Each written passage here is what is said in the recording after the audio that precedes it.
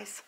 So I'm just going to walk you through how we're going to make these cards, and the products I've used, or most of the products I've used, and then I will show you the video of how we actually put all that stuff together, because it's quite long-winded, there's quite a lot of steps, but I thought it'd be a good idea to show you what I did.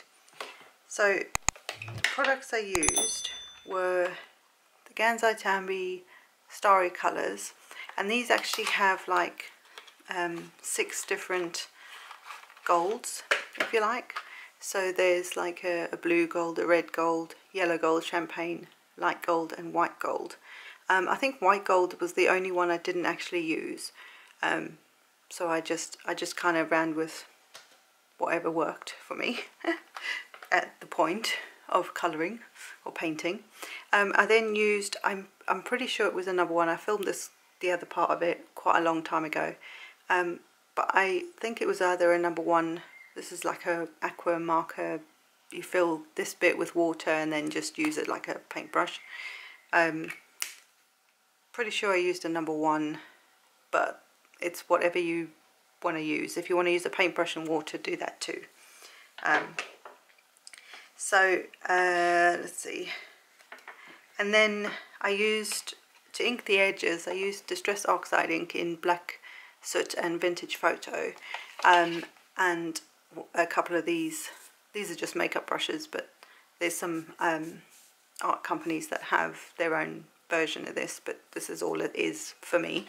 It's a lot cheaper for me, to be honest. And then what I'd also done to start with was embossed using Stampin' Up's copper embossing powder. It's quite a fine detail, but it's a nice sheen of copper, if that makes sense.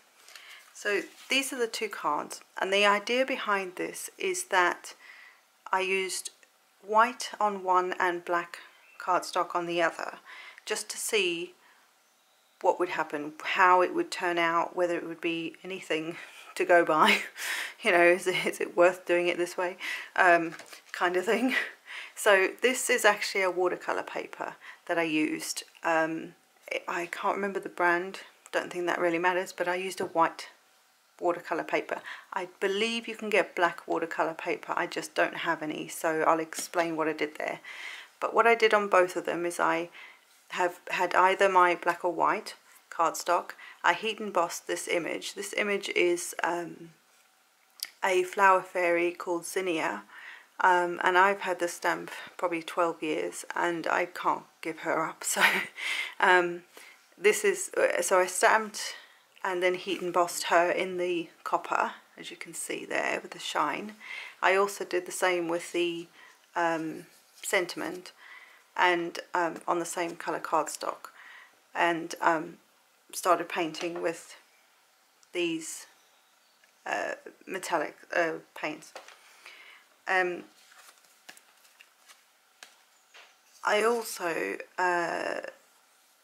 did the same thing on the black cardstock. This is just Stampin' Up basic black cardstock, and so I did exactly the same thing,